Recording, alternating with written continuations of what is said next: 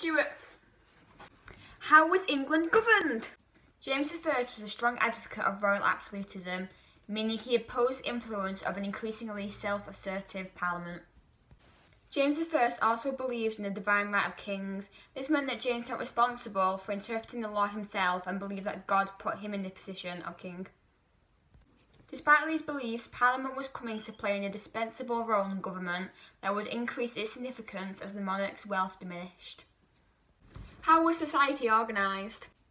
Society in 1603 was organised by a hierarchy. This can be seen through the class structure, where a scribe status was a common form of power, making it difficult for someone from a low birth status to move up the social ladder and gain success.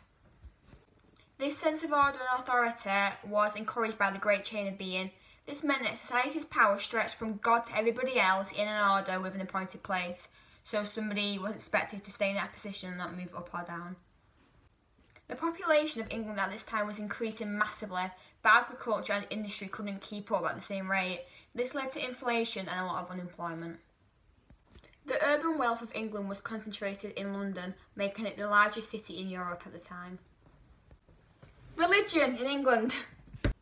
In 1603, the Church of England ruled the country. The king was its supreme governor. Bishops and archbishops had a lot of power and sat in the House of Lords. Most of its members were moderate Protestants and Puritans were a vocal minority.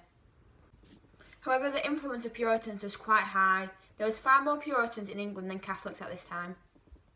James had been brought up by Presbyterians in Scotland, but did not accept their ideas. James liked having bishops and a church who agreed with him about the divine right of kings.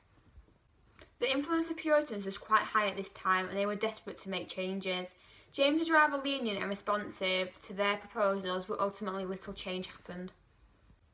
James was initially quite tolerant towards Catholics. However, after the Gunpowder Plot and Parliament influence in 1604 meant that the treatment of Catholics became a lot harsher. Finance in England. The population grew from 3 million to 4.2 million in over half a century. As previously mentioned, agriculture couldn't keep up with this high demand, which caused some famine in England. James wrongly believed there was plenty of spare money in England. He was extravagant with gifts as a way to win over friends.